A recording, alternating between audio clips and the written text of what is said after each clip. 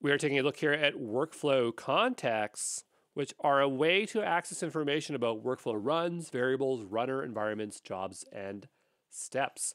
Each context is an object that contains properties, which can be strings or other objects. In this example, we have a context called secrets, and it's giving us access to our sensitive variables that we want to pass to our workflow. Let's take a look at all the contexts that we have. The first being GitHub.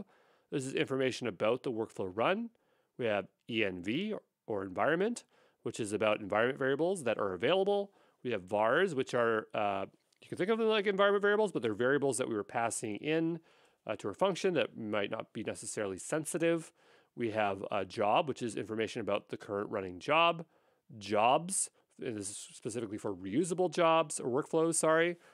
Information about steps. Runner, I'm not sure why I have a capital R in there, but it's a runner. Secrets for secrets.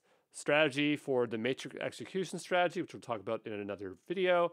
And then matrix, which contains the matrix properties defined in the workflow. And needs and inputs. And the difference between needs and inputs, I don't know why they don't call this one outputs, but needs is outputs and inputs are inputs. But there you go.